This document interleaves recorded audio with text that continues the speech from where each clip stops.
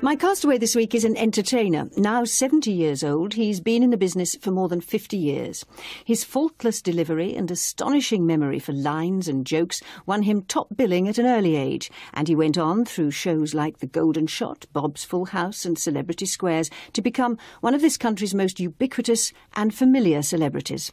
But the star with the self-confident charm, smarmy some call him, is the product of a difficult upbringing. His mother didn't speak to him for 20 years after he married. I think, therefore, I invented a facade, he says. He is Bob Monkhouse. Will the real Bob Monkhouse stand up, please? But I suppose it's what you've been doing all your life, stand up. Well, yes. I think because I wasn't much of a fellow when I was young, being yourself made large, which a comedian, I think, ought to be, was not particularly impressive. But because I had facile tongue and I was fairly articulate, I was employed immediately by television as and a perky mind, you said. Yeah, a perky mind. But describe it to me, what happens, because, of course, we know you prepare very well. You're very diligent, very conscientious. You do a lot of homework. You can construct an act, you know, the scaffolding of the gags Yes. and the lines. But you have to capture that magic out there, and if you don't capture that, it's flat, isn't it? That's right, but then there are lots of ways of changing your grip on your opponent, if that's the way you view your audience. Or some use the analogy of riding a horse to get that audience correctly paced so that you don't exhaust them too early. Try not to use your A material too soon. You save that for later. And in those first 3 or 4 minutes, you find what the audience is like. But you're working all of the time. I mean, you're watching yourself, watching them. Oh, yes. Working out what it is they like, what it is they're going for. Yes. And what's the feeling? Is it a delicious moment when you've got them? How does it happen?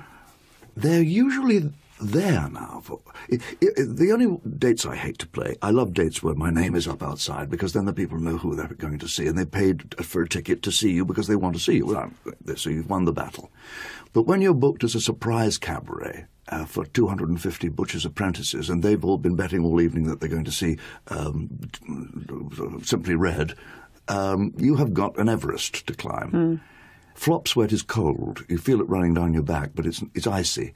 And your suit gets too big for you. You feel as if you're rattling around in your suit. You feel as if you are shrinking as a person. And the one thing that I always tell young comedians that I've discovered is you must slow down when that happens. You can't... If you start chattering fast, the situation worsens. But just tell me something. I get the impression, reading about you, that you prefer appearing live in a club to being on the television. More vastly. And when people see you do that, as I understand it, they come up to you afterwards and say, we never liked you on the telly, but we like you now. They used to say that all the time. Now they don't seem to mind me. I think I've battered down their resistance a bit. Well, at least they don't say it to me as often as they used to. I just wonder if we don't get the facade that I mentioned at the beginning on the television, whereas the real you is out there in the clubs. Here's my tiny theory, for what it's worth. Television has this subtle way of changing certain elements in what you are, your personality, and it will emphasise some things perhaps which are unsavoury instead of those elements which are attractive. And quite often, we all know it puts weight on people. Quite skinny people can appear normally proportioned on television, and fat ladies look enormous. Men, I think, if they attempt to be more friendly and more charming, if you like, than is normal, then it will come over as almost offensively oily or obsequious. You're talking about yourself? And I think that has happened to me. My parents brought me up to be very polite. Your whole problem is you're too polite and too nice. That's my way of putting it. Tell me about your first record. It's Sinatra. He is the voice of the century. He's the voice of the populist voice of my entire life, Sinatra. I worked with him only once when he came over to do the Showband show in the early 50s. And I went round with Cyril Stapleton, the band leader, the Showband leader, and the producer, John Browell, and Johnny Stewart, to present him with the continuity script that I'd written. And he kept us waiting for a couple of hours in an anteroom to the suite he had in the London hotel. And so the other two left.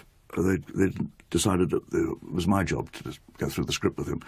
And after about another half an hour, I badly needed the lavatory, so I started experimenting with doors, and I opened a door, and it obviously was a bathroom, and I tiptoed across to use the loo, and a cake of soap hit me on the head. So I rushed out, not attempting to explain myself, and opened the wrong door again, and I recognised the young lady who was in the double bed, and Sinatra then appeared in the doorway behind me and socked me well, as I was turning, he obviously made for my face, but I turned away, and he got me in the side of the jaw and the neck. And when he came on the show, he was courtesy itself, enormously professional, very charming, did the script, never spoke to me. And he left, and his assistant pressed a little box into my hand and said, "That's Frank's apology." And it was a gold Rolex.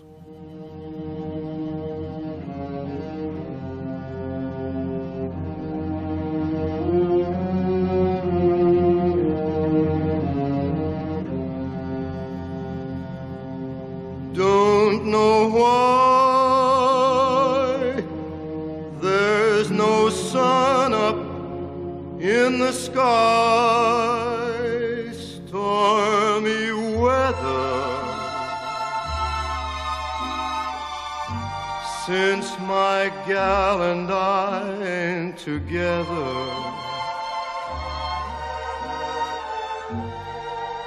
Keeps raining all the time.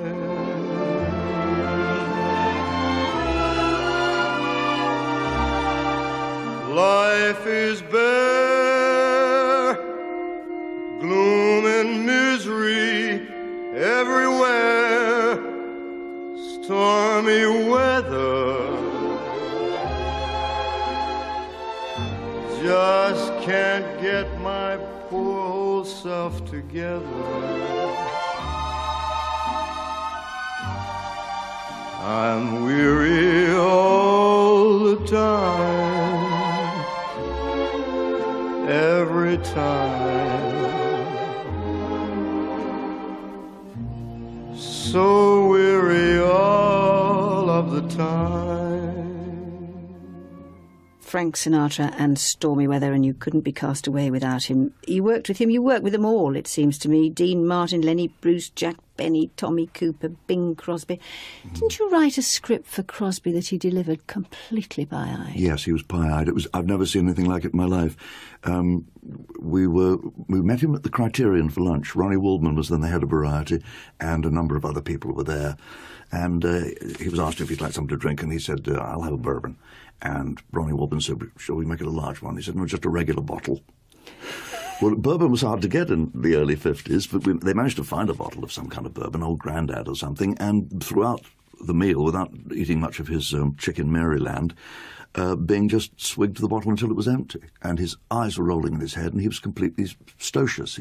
And we had great difficulty getting him under the arms and out into a snowy London, and his feet skidding around on the icy pavement. And so we said, we can't possibly do the programme. And his musical director, John Scott Trotter, said, "He'll be all right." We said, "What are you talking about? He won't be all right." He said, "He'll be all right." And he was useless in the wings behind that curtain that used to be, and the stage was beyond us, and the orchestra on one side and the studio audience on the other. And then his bell note played, just the first note of his signature tune, which was when the blue of the night meets the gold of the day. Bong! And he straightened. And it wasn't an illusion, just his eyes focused, and his backbone straightened, and he just, as his foot hit the stage, he was sober. Do you ever drink before you go? You're a malt whisky man, aren't you? Yes, I love malt whisky. I always have a large slug before I go on stage if I'm going to work for over an hour. And around about 45 minutes in, I get a surge of energy, which I may be kidding myself, but I think I probably burned up that alcohol, turned it into sugar, and it's given me another forward plunge. But what you do, you have a gag for every circumstance, don't you? I mean, in fact, you've done whole programmes about it, like Gag Tag. If I say New Year to you, you can give me a gag. Yes. I find I've got to cut down my New Year's Eve drinking because I wake up with a pitted complexion from my face having been laying in a bowl of peanuts all night.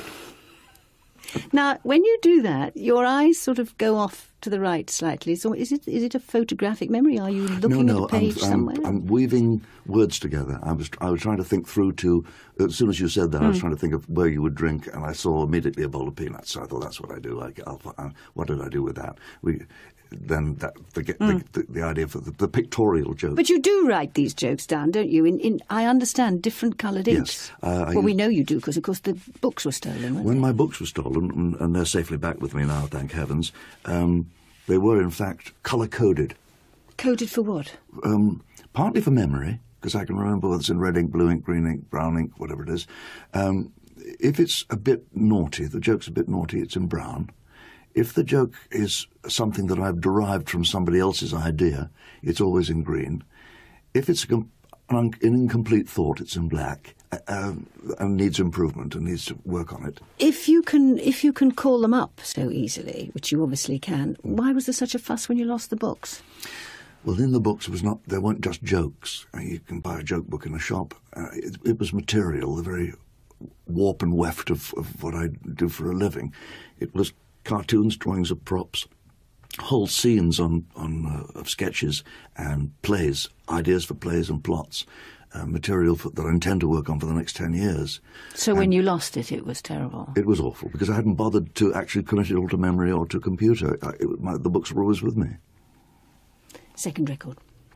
When I was a teenager, and I had a wonderful romantic time with a number of very, very short-sighted women, and every time I seemed to be enjoying Congress, on the radio there was Vaughan Monroe's hit record of Racing with the Moon. It was his signature tune. He'd written it himself. And Vaughan Monroe was a band leader who actually wanted to be an operatic singer, I believe, at one time. He made one movie as a cowboy, and he was exactly the way his voice sounded, a muscular-looking man. He sounds like a weightlifter who's decided to sing.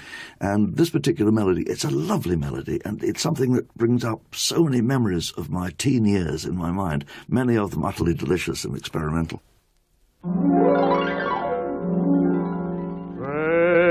Racing with the moon,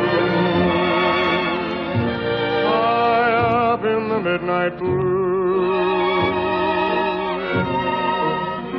and then all too soon it's lost from view. Gazing at the stars, dreaming of the love we knew, and then like the moon they fade from view. In the blue heavens I see your face smiling at me.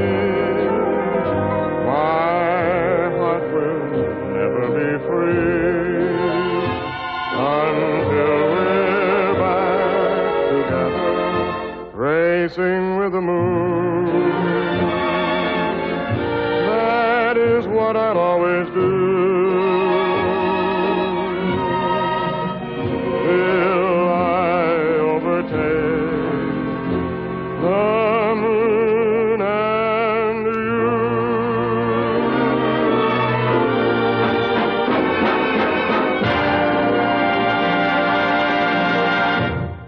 Vaughan Monroe singing his theme tune, Racing with the Moon.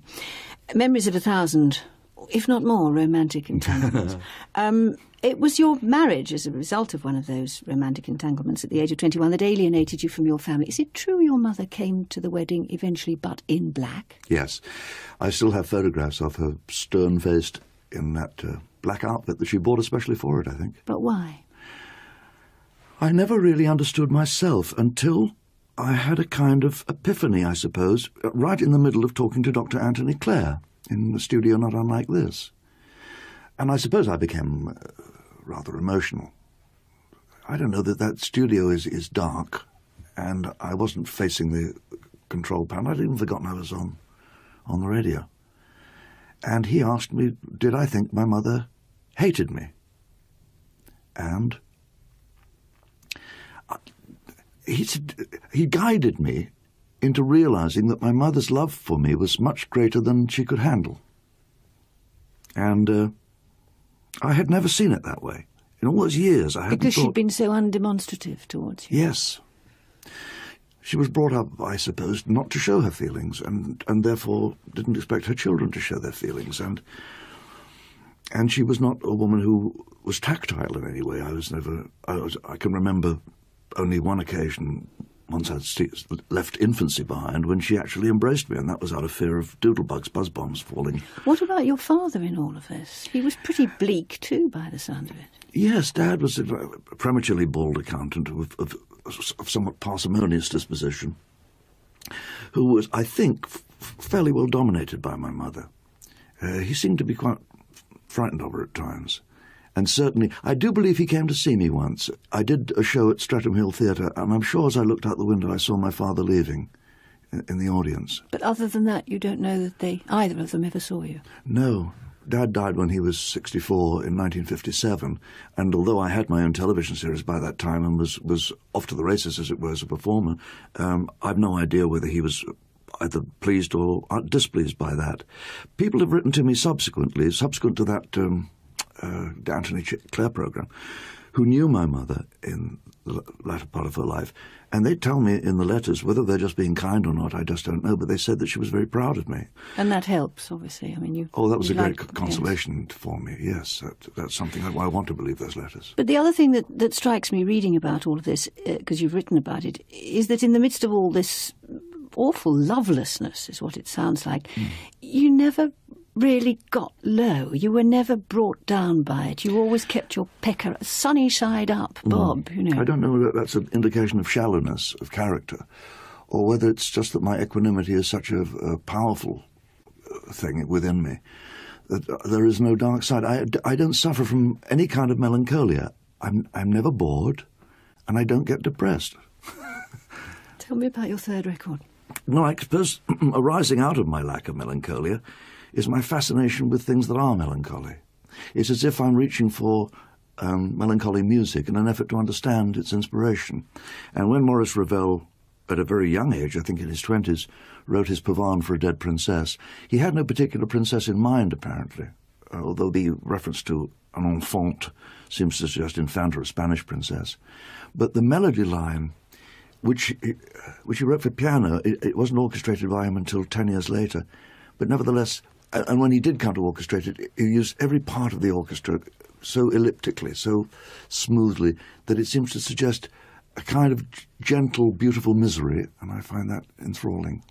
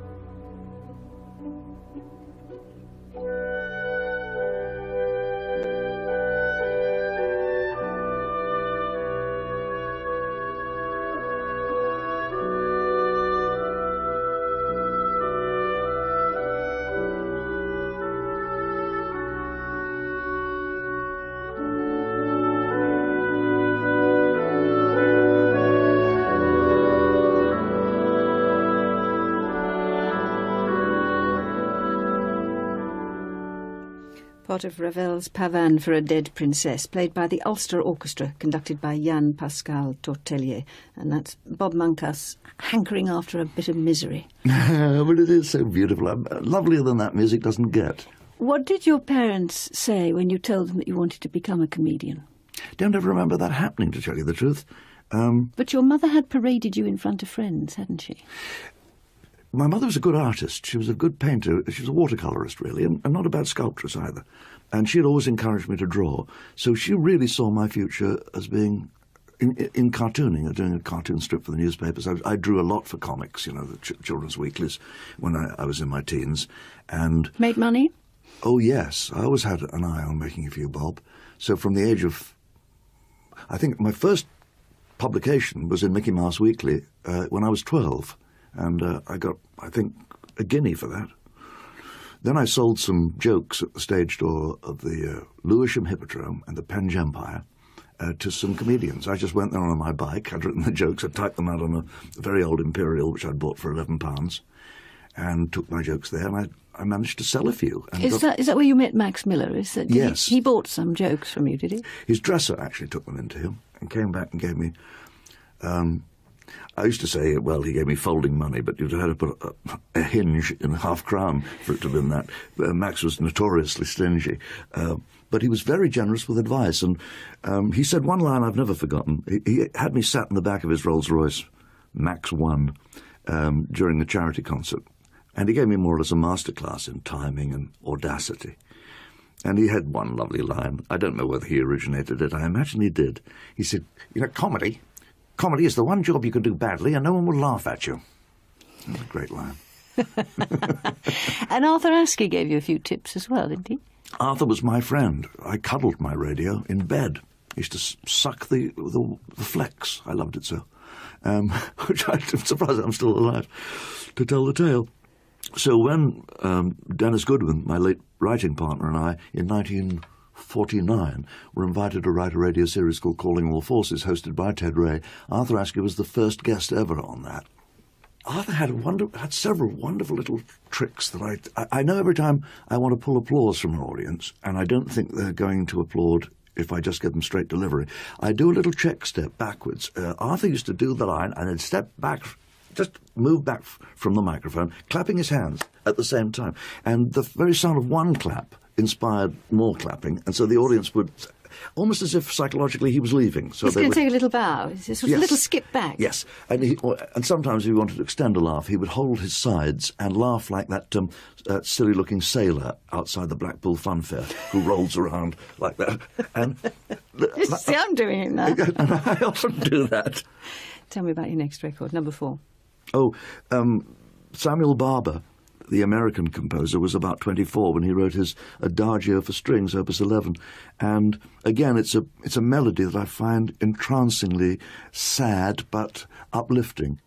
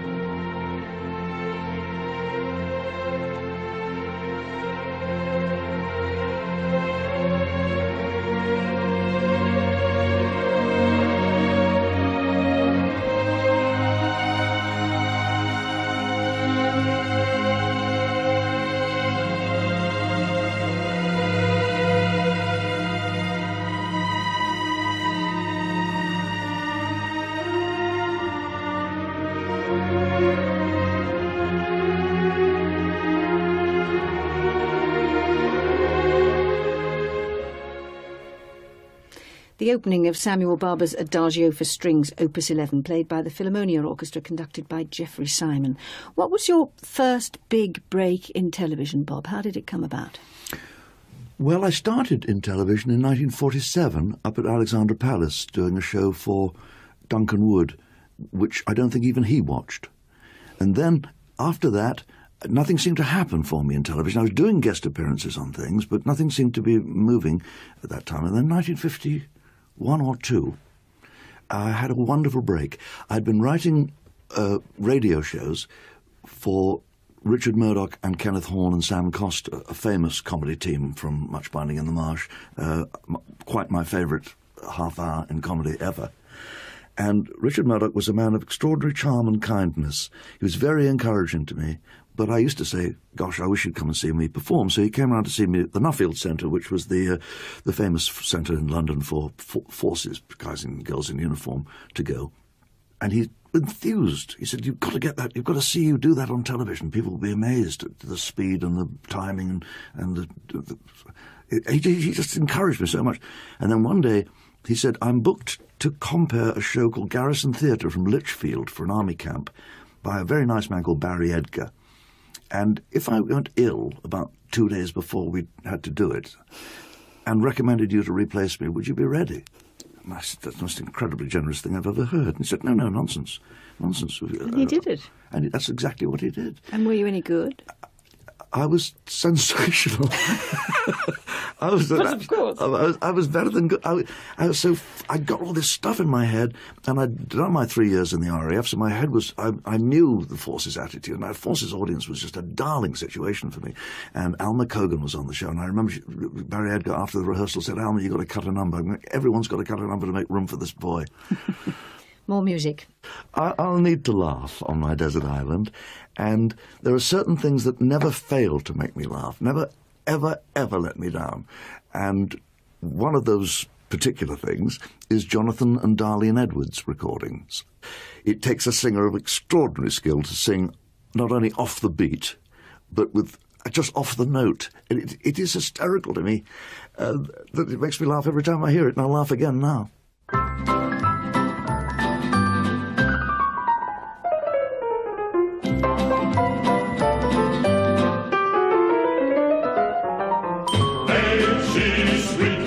See her coming down the street. Now I ask you very confidentially, ain't she sweet? Ain't she nice? Look her over once or twice. Now I ask you very confidentially, ain't she sweet? Just cast an eye in her direction. Oh me, oh my, ain't that perfection? Oh, I repeat, don't you think that's kind of neat? and ask you very confidentially, ain't she sweet? Ain't she sweet? Down the street.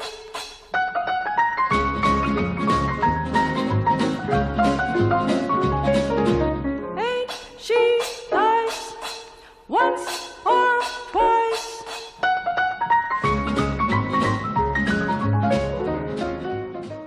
Jonathan and Darlene Edwards performing their inimitable version of Ain't She Sweet.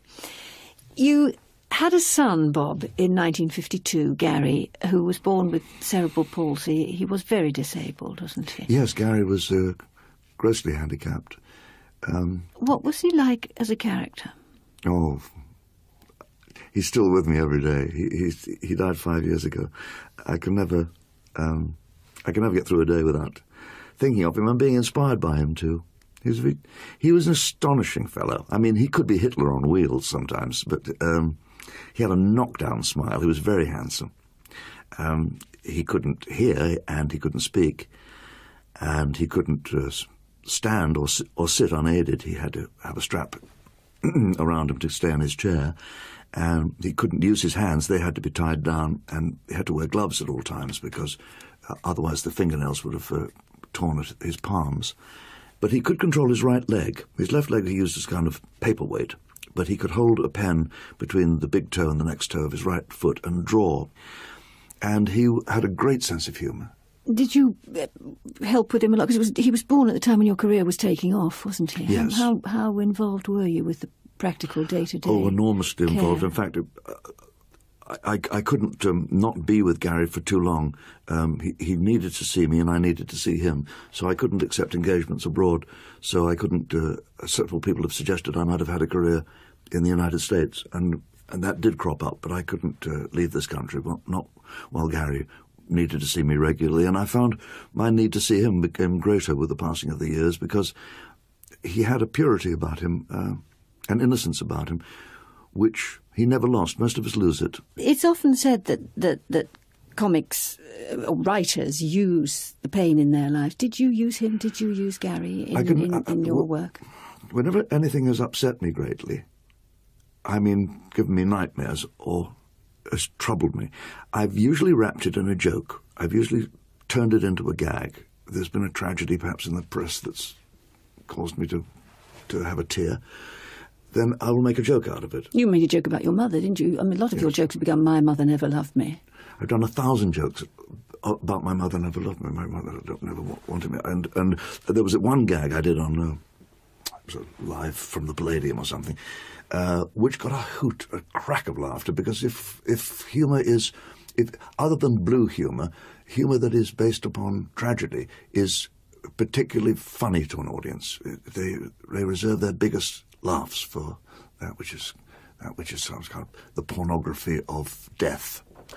And I had a gag about my mother when I was a little baby. I hate to say this, but she tried to kill me when I was a baby. You may be shocked at that. I wouldn't be surprised. She denied having tried to kill me. She told the police she thought the plastic bag would keep me fresh.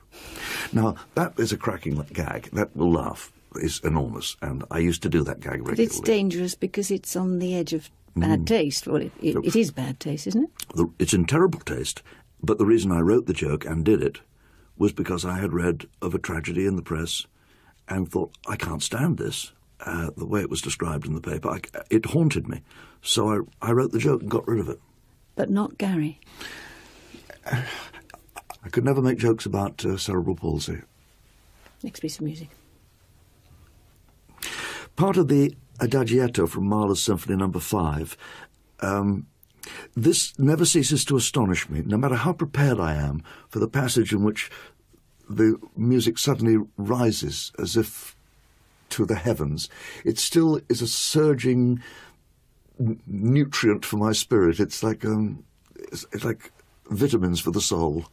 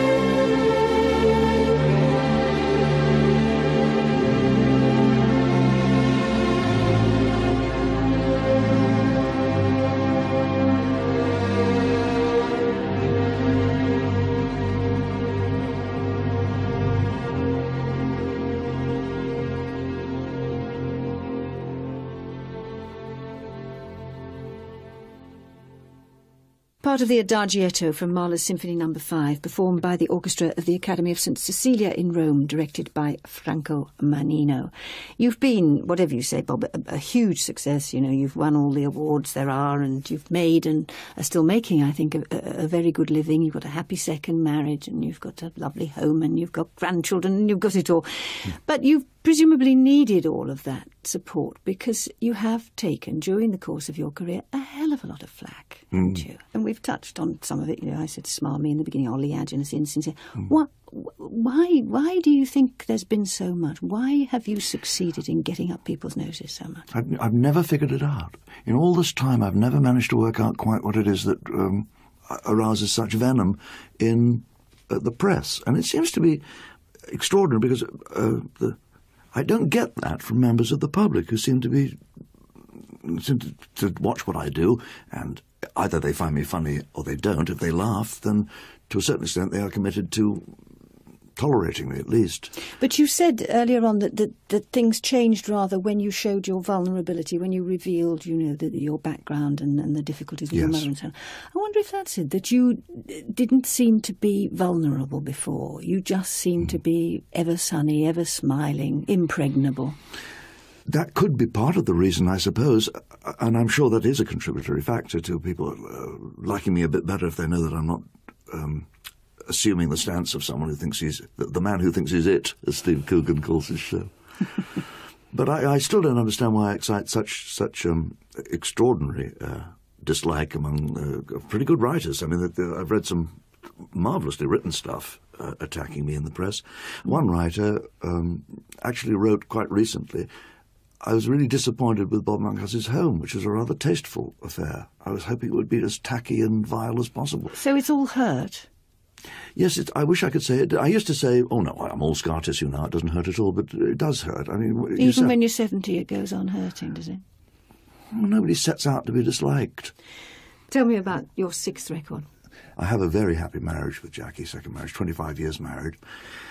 But I wrote in the first of my 2 autobiography books that the problem with a very happy marriage is it can't have a happy ending. Well, that made 1 or 2 people write me letters saying,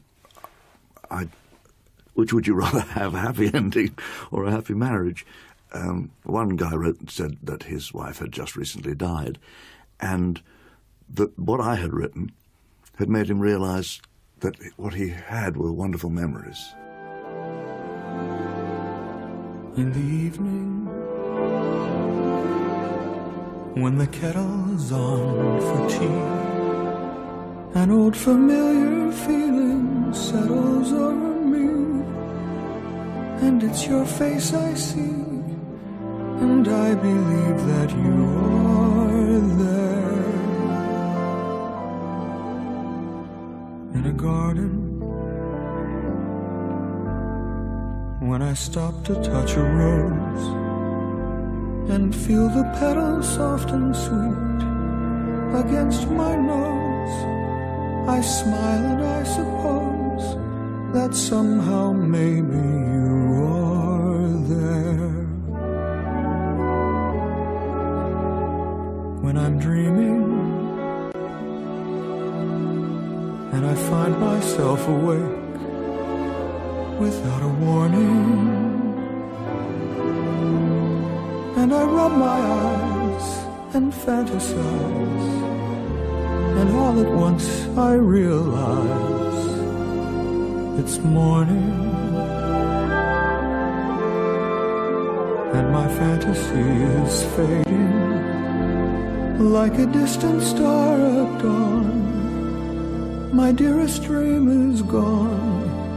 I often think there's just one thing to do: pretend the dream is true and tell myself that you are there. Michael Feinstein, and You Are There. It's casting away time, Bob. Does that fill you with dread? I quite enjoy my own company. What about Bob's Desert Island? Is it in the book? Is it in the joke book? Desert Island. Go on. Boom, boom. I think one of the first jokes I ever had was about a desert island. It was Robinson Crusoe, who had all his work done by Friday. Therefore had his weekends free. I guess that's the approach. I think I altered that. I said, Robinson Crusoe, how do you be alone on a desert island for 20 years? And he never went to work on Friday, which is a rather ruder version of the same joke. It would, though, a desert island, be enforced retirement. You know, no audience, no work, you know, no diligently going about your business, nothing to prepare for. You just couldn't cope with that, could you? I have a very fertile imagination, and I can live in my mind quite happily for quite some considerable length of time. But real retirement for real, is something you'll never do, is it? No, I don't have to, do I? You'll die standing up. I hope that never happens again. But yes, I think the way dear Tommy Cooper went and Kenneth Horne was wonderful. Getting a laugh, that's the last sound they heard, and I think that's rather miraculous. Last record. Well, I've always felt a bit funny about people who come on Desert Island Discs and choose their own records. But there's a lovely song called You Have Cast Your Shadow on the Sea, most unusual little song, written by Rodgers and Hart for their production of The Boys from Syracuse, back in the 30s. And we revived that in 1963 and did it at Drury Lane. And I played Antipholus of Syracuse or Antipholus of Ephesus. I can't remember which Antipholus I was. Dennis Quilley was my twin. And it was a lovely, lovely experience.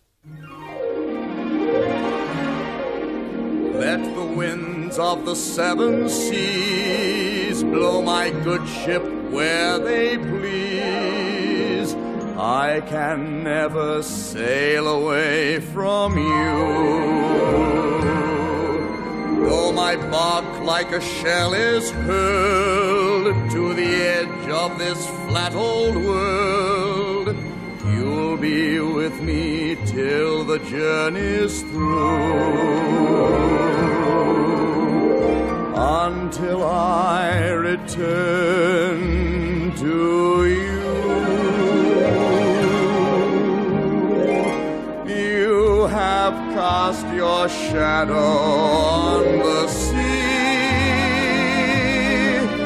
on both the sea and me. Not a shadow dancing in the sun that fades when day is done. Although I sail and reach the ends of the world, your hand will reach my heart. When you cast your shadow on the sea, you'll be with me. My castaway, aged 35 at the time, Bob Monkhouse, singing You Have Cast Your Shadow on the Sea from Rodgers and Hart's The Boys from Syracuse. If you could only take one of those 8 records, Bob, which one would you take? Oh, I think it would have to be the Adagio for Strings by Samuel Barber. What about your book? That would be the complete works of Lewis Carroll. What about if you could only have one bit of Lewis Carroll? Well, Hunting of the Snark, I suppose, is my favourite piece of work by Lewis Carroll. But then again, I couldn't do without the characters in Wonderland and Through the Looking Glass. No, it would be, can I please have the Complete Adventures of Alice? What about your luxury? I think I've given that a lot of thought. I finally concluded that what I'd like to have is a clarinet. I always loved Benny Goodman and Artie Shaw, and I haven't got either of their records in my collection of 8 for the Desert Island. But I think I could teach myself to play. It's the only instrument I've ever managed to conquer was a recorder. And I think I'd like to teach myself to play. I wouldn't disturb anyone practicing and playing badly. I would eventually, I think, satisfy myself. And furthermore, I could go snorkeling and use it for that purpose. Bob Monkhouse, thank you very much indeed for letting us hear your Desert Island discs. Thank you, Sue.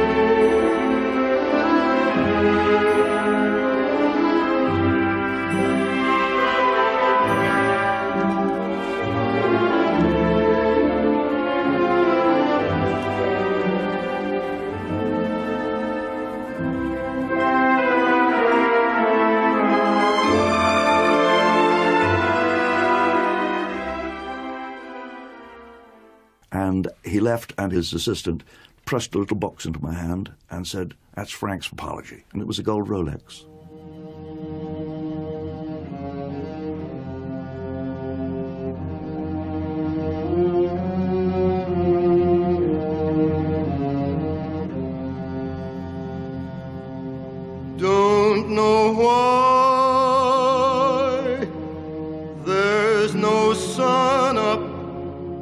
in the sky,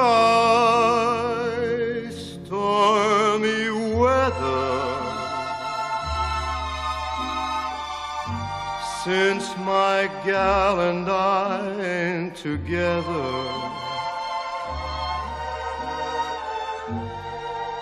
keeps raining all the time.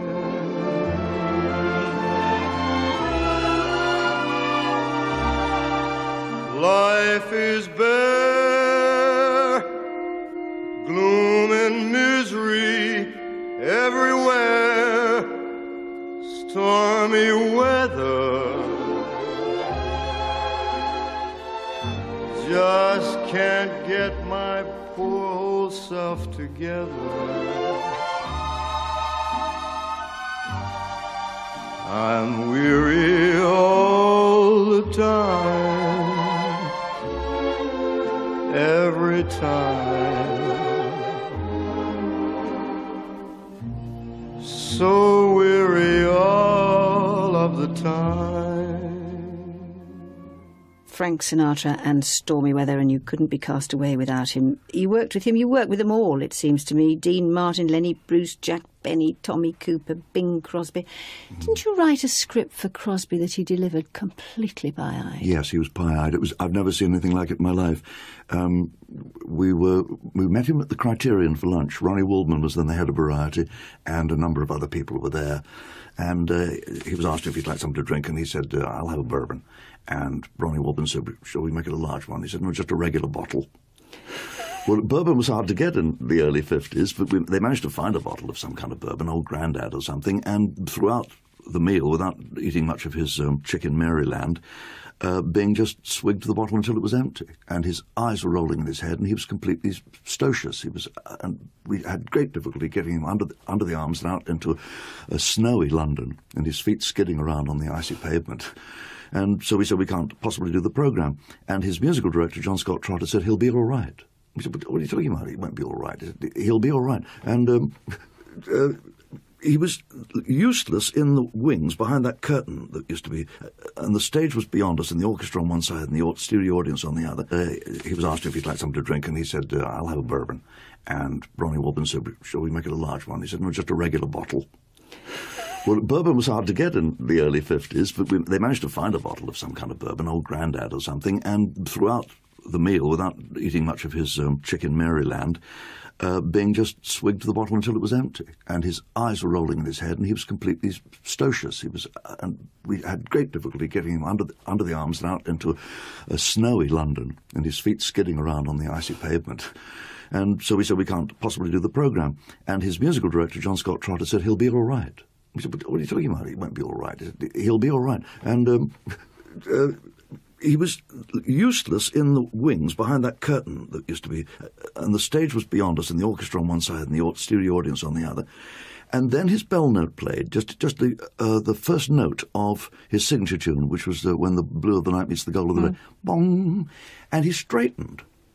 And it wasn't an illusion, just his eyes focused, and his backbone straightened, and he just, as his foot hit the stage, he was sober. Do you ever drink before you go? You're a malt whiskey man, aren't you? Yes, I love malt whiskey. I always have a large slug before I go on stage if I'm going to work for over an hour. And around about 45 minutes in, I get a surge of energy, which I may be kidding myself, but I think I probably burned up that alcohol, turned it into sugar, and it's given me another forward plunge. But what you do, you have a gag for every circumstance, don't you? I mean, in fact, you've done whole programmes about it, like gag tag. Somebody, I mean, if I say New Year to you, you can give me a gag. Yes. I find I've got to cut down my New Year's Eve drinking because I wake up with a pitted complexion from my face having been laying in a bowl of peanuts all night. Now, when you do that, your eyes sort of go off to the right slightly. So is it a photographic memory? Are you looking at a page somewhere? I'm weaving words together. I was trying to think through to, as soon as you said that, I was trying to think of where you would drink, and I saw immediately a bowl of peanuts. So I thought, that's what I do. What did I do with that? The idea for the pictorial joke. But you do write these jokes down, don't you? I understand, different coloured inks. Yes. We know you do, because, of course, the books were stolen, weren't When they? my books were stolen, and they're safely back with me now, thank heavens, they were, in fact, colour-coded. Coded for what? Partly for memory, because I can remember whether it's in red ink, blue ink, green ink, brown ink, whatever it is. If it's a bit naughty, the joke's a bit naughty, it's in brown. If the joke is something that I've derived from somebody else's idea, it's always in green. If it's an incomplete thought, it's in black, and needs improvement and needs to work on it. If you can call them up so easily, which you obviously can, why was there such a fuss when you lost the books? Well, in the books, they weren't just jokes. You can buy a joke book in a shop. Wouldn't be surprised. She denied having tried to kill me. She told the police she thought the plastic bag would keep me fresh. Now, that is a cracking gag. That will laugh. Is enormous, and I used to do that gag regularly. But it's dangerous because it's on the edge of bad taste. Well, it is bad taste, isn't it? It's in terrible taste, but the reason I wrote the joke and did it was because I had read of a tragedy in the press and thought, I can't stand this. The way it was described in the paper, it haunted me. So I wrote the joke and got rid of it. But not Gary. I could never make jokes about cerebral palsy. Next piece of music. Part of the Adagietto from Mahler's Symphony No. 5, this never ceases to astonish me, no matter how prepared I am for the passage in which the music suddenly rises as if to the heavens. It still is a surging nutrient for my spirit. It's like vitamins for the soul.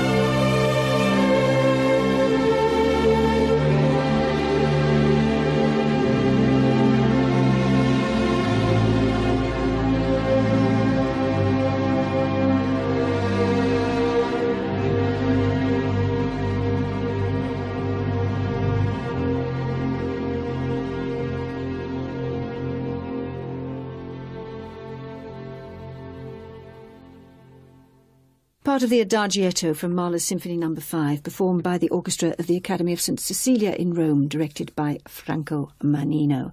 You've been, whatever you say, Bob, a huge success. You know, you've won all the awards there are, and you've made and are still making, I think, a very good living. You've got a happy second marriage. And back with me now, thank heavens. They were, in fact, colour-coded. Coded for what? Partly for memory, because I can remember whether it's in red ink, blue ink, green ink, brown ink, whatever it is. If it's a bit naughty, the joke's a bit naughty, it's in brown. If the joke is something that I've derived from somebody else's idea, it's always in green. If it's an incomplete thought, it's in black, and needs improvement and needs to work on it. If you can call them up so easily, which you obviously can, why was there such a fuss when you lost the books? Well, in the books, they weren't just jokes. You can buy a joke book in a shop. It was material, the very warp and weft of what I do for a living. It was cartoons, drawings of props, whole scenes of sketches and plays, ideas for plays and plots, material that I intend to work on for the next 10 years. So when you lost it, it was terrible? It was awful, because I hadn't bothered to actually commit it all to memory or to computer. The books were always with me. Second record. When I was a teenager, and I had a wonderful romantic time with a number of very, very short-sighted women, And every time I seemed to be enjoying Congress, on the radio there was Vaughan Monroe's hit record of Racing with the Moon. It was his signature tune. He'd written it himself. And Vaughan Monroe was a band leader who actually wanted to be an operatic singer, I believe, at one time. He made one movie as a cowboy, and he was exactly the way his voice sounded, a muscular-looking man. He sounds like a weightlifter who's decided to sing. And this particular melody, it's a lovely melody, and it's something that brings up so many memories of my teen years in my mind, many of them utterly delicious and experimental. Racing with the moon, high up in the midnight blue, and then all too soon it's lost from view. Gazing at the stars, dreaming of the love we knew, and then like the moon they fade from view. In the blue heavens I see your face smiling at me. My heart will never be free until we're back together. A painter, she was a watercolourist, really, and not a bad sculptress either. And she had always encouraged me to draw, so she really saw my future as being in cartooning, doing a cartoon strip for the newspapers. I drew a lot for comics, the children's weeklies, when I was in my teens. And Make money? oh, yes, I always had an eye on making a few bob. So from the age of, I think my first publication was in Mickey Mouse Weekly when I was 12, and I got, I think, a guinea for that.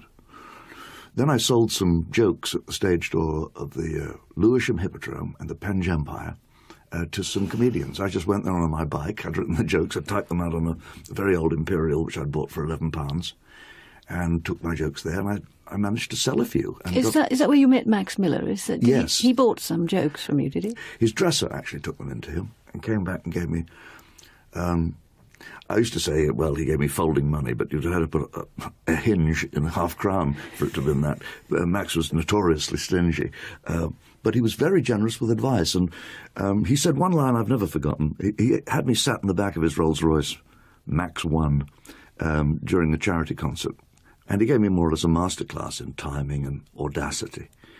And he had one lovely line. I don't know whether he originated it. I imagine he did. He said, comedy is the one job you can do badly and no one will laugh at you. That was a great line. And Arthur Askey gave you a few tips as well, didn't he? Arthur was my friend. I cuddled my radio in bed. I used to suck the flex. I loved it so. Which I'm surprised I'm still alive to tell the tale. So when Dennis Goodwin, my late writing partner, and I, in 1949, were invited to write a radio series called Calling All Forces, hosted by Ted Ray, Arthur Askey was the first guest ever on that. Arthur had several wonderful little tricks that I know every time I want to pull applause from an audience, and I don't think they're going to applaud if I just give them straight delivery. I do a little check step backwards. Arthur used to do the line and then step back, just move back from the microphone, clapping his hands at the same time. And the very sound of one clap inspired more clapping, and so the audience would... almost as if psychologically he was leaving. So he's going to take a little bow. It's a little skip back. Yes. And sometimes if he wanted to extend a laugh, he would hold his sides and laugh like that silly-looking sailor outside the Blackpool Fun Fair who rolls around like that. And see, I'm doing it now. And I often do that. Tell me about your next record, number 4. Oh, Samuel Barber, the American composer, was about 24 when he wrote his Adagio for Strings, Opus 11. And again, it's a melody that I find entrancingly sad but uplifting. Yes, and sometimes if he wanted to extend a laugh, he would hold his sides and laugh like that silly-looking sailor outside the Blackpool Fun Fair who rolls around like that. And See, I'm doing it now. And I often do that. Tell me about your next record, number 4. Oh, Samuel Barber, the American composer, was about 24 when he wrote his Adagio for Strings, Opus 11. And again, it's a melody that I find entrancingly sad but uplifting.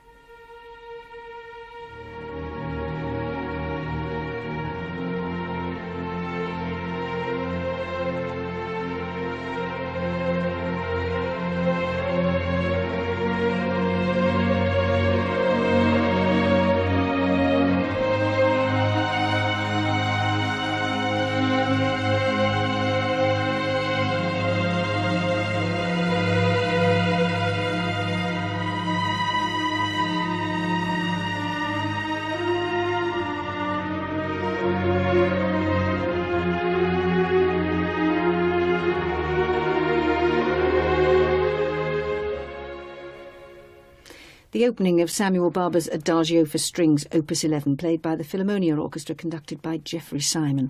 What was your first big break in television, Bob? How did it come about? Well, I started in television in 1947 up at Alexandra Palace doing a show for Duncan Wood, which I don't think even he watched.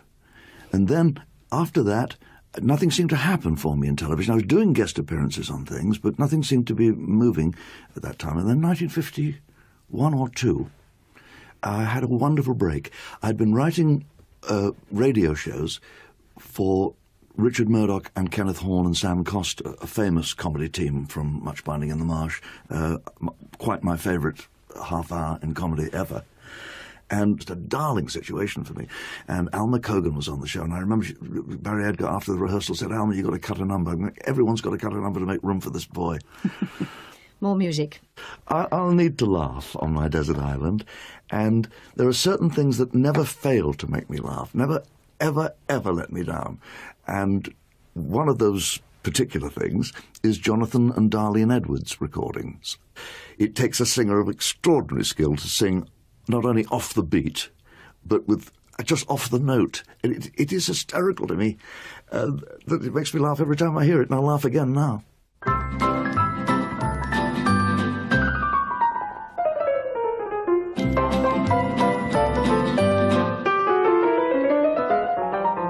Ain't she sweet? See her coming down the street. Now I ask you very confidentially, ain't she sweet? Ain't she nice? Look her over once or twice. Now I ask you very confidentially, ain't she sweet? Just cast an eye in her direction. Oh me, oh my, ain't that perfection? Oh, I repeat, don't you think that's kind of neat? and ask you very confidentially, ain't she sweet? Ain't she sweet? Down the street.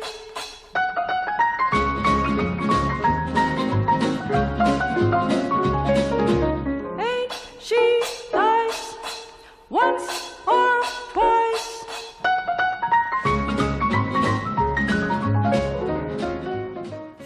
Jonathan and Darlene Edwards performing their inimitable version of Ain't She Sweet. You had a son, Bob, in 1952, Gary, who was born with cerebral palsy. He was very disabled, wasn't he? Yes, Gary was grossly handicapped. What was he like as a character? Oh, he's still with me every day. He died 5 years ago. I can never get through a day without thinking of him and being inspired by him too. He was an astonishing fellow. I mean, he could be Hitler on wheels sometimes, but he had a knockdown smile. He was very handsome. He couldn't hear and he couldn't speak, and he couldn't stand or sit unaided. He had to have a strap around him to stay in his chair, and he couldn't use his hands. They had to be tied down, and he had to wear gloves at all times because otherwise the fingernails would have torn at his palm. I think that my mother's love for me was much greater than she could handle, and I had never seen it that way. In all those years I hadn't Because thought... she'd been so undemonstrative towards you. Yes. She was brought up, I suppose, not to show her feelings, and therefore didn't expect her children to show their feelings. And she was not a woman who was tactile in any way. I can remember only one occasion, once I'd left infancy behind, when she actually embraced me, and that was out of fear of doodlebugs, buzz bombs falling. What about your father in all of this? He was pretty bleak too, by the sound of it. Yes, Dad was a prematurely bald accountant of somewhat parsimonious disposition, who was, I think, fairly well dominated by my mother. He seemed to be quite frightened of her at times. And certainly, I do believe he came to see me once. I did a show at Streatham Hill Theatre, and I'm sure as I looked out the window I saw my father leaving in the audience. But other than that, you don't know that either of them ever saw you? No. Dad died when he was 64 in 1957, and although I had my own television series by that time and was off to the races, as it were, as a performer, I've no idea whether he was either pleased or displeased by that. People have written to me subsequent to that Anthony Clare programme, who knew my mother in the latter part of her life, and they tell me in the letters, whether they're just being kind or not, I just don't know, but they said that she was very proud of me. And that helps, obviously. I mean, that was a great consolation for me, yes. That's something I want to believe, those letters. But the other thing that strikes me reading about all of this, because you've written about it, is that in the midst of all this awful lovelessness, is what it sounds like, you never really got low. You were never brought down by it. You always kept your pecker sunny side up, Bob, you know. I don't know whether that's an indication of shallowness of character, or whether it's just that my equanimity is such a powerful thing within me that there is no dark side. I don't suffer from any kind of melancholia. I'm never bored, and I don't get depressed. Tell me about your third record. No, I suppose arising out of my lack of melancholia is my fascination with things that are melancholy. It's as if I'm reaching for melancholy music in an effort to understand its inspiration. And when Maurice Ravel, at a very young age, I think in his 20s, wrote his Pavane for a Dead Princess, he had no particular princess in mind, apparently, although the reference to an enfant seems to suggest infanta, a Spanish princess. But the melody line, which he wrote for piano, it wasn't orchestrated by him until 10 years later.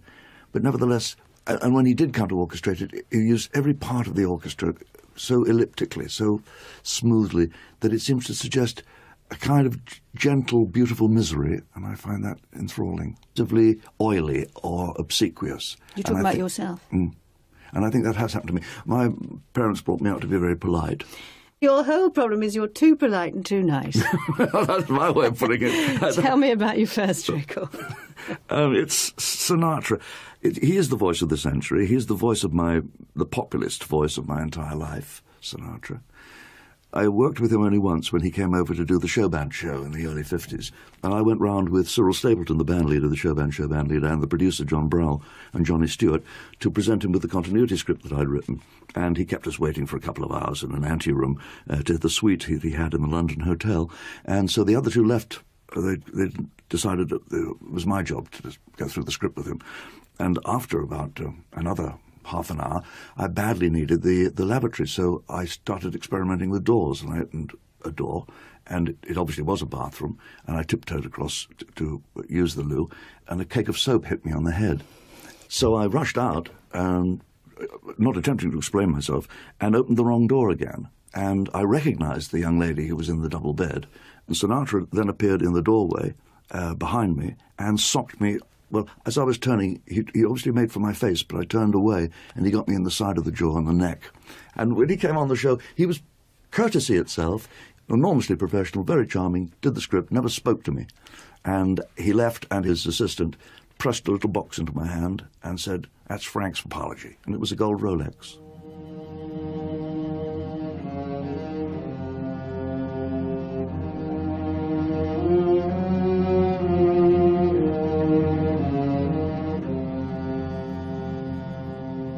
Don't know why there's no sun up in the sky, stormy weather, since my gal and I ain't together. Keeps raining all the time.